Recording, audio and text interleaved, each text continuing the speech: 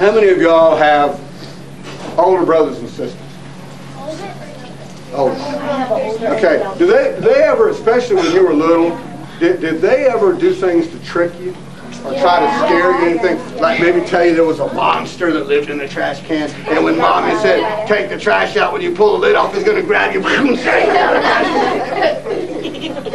or maybe that out behind the house, in the bushes, lived a ghost.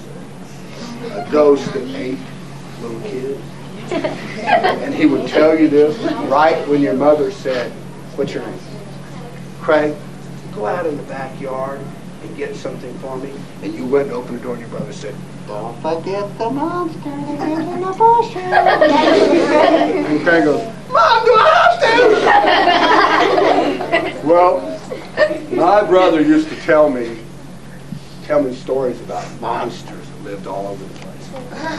And he used to do all kinds of things like that. But one thing my brother didn't like to do was to share. Do any of y'all you ever get accused of not sharing? Probably not, y'all. Yeah. I know all of y'all share.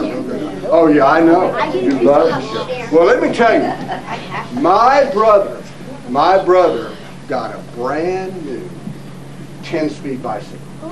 Bright red. Is this true? Yeah, it's true. And my brother got this bicycle, and he told me, see, I was a little bit younger than him. He came up to me and he said, Johnny, see that bicycle over there? Real nice, isn't it? You touch it and I'm ripping your face off. And he meant it too. And it's really bad to walk around with no face. So I never touched it. But because he told me that, I really, really wanted to. Y'all don't ever do that, right? Yeah. No. But I really wanted, I just wanted to like walk by and go, and just touch it just so I could say, I touched it and he didn't do my finger. But he might break my finger. But one day I got a plan. Okay?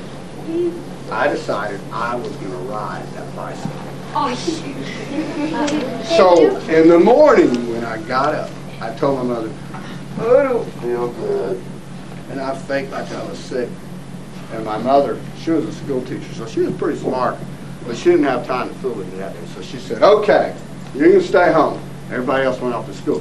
Well, my brother, when he went out the door to get on the bus, he got halfway out the door and he turned around and he looked at me. He was kind of suspicious and he said, remember what I said.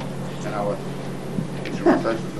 he went out and he got on the bus. And as soon as that bus pulled away, I was out of the bed, boom, out in the backyard, out to the garage, and there was the red bicycle. My brother, every time he rode it, he got off of it, he'd wipe every speck of dust off of it. He kept it perfectly shiny clean. All I wanted to do was find a mud puddle to ride around. So I got on that bike. Now there was one problem. My brother was a bit bigger than me.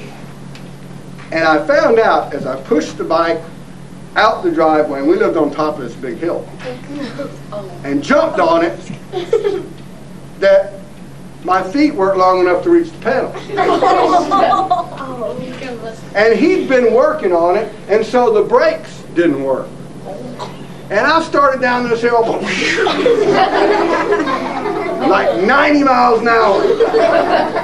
And I passed the school bus with my brother sitting on it. And he's sitting there. And he leans out the window, I'm going to rip your face! And I'm going downhill. Came down in the middle of town, cars are going,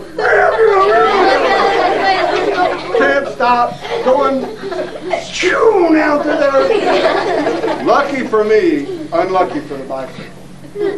There was a building at the end of the street.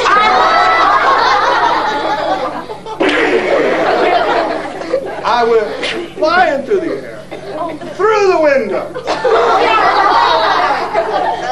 It was a building where they make candy apples. They have a big vat full of red sticky stuff. right in the middle of it. I crawled out and I grabbed the bicycle, which wouldn't roll too good anymore because the front tire, instead of being round, was kind of shaped like this. So I'm pulling the bicycle up the hill and this stuff's starting to harden, you know.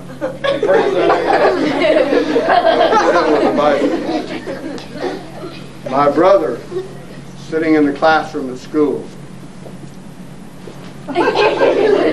sees this red guy carrying this red bicycle with a kind of flat front wheel, and he couldn't open the window, but he put his face on it and begins to go.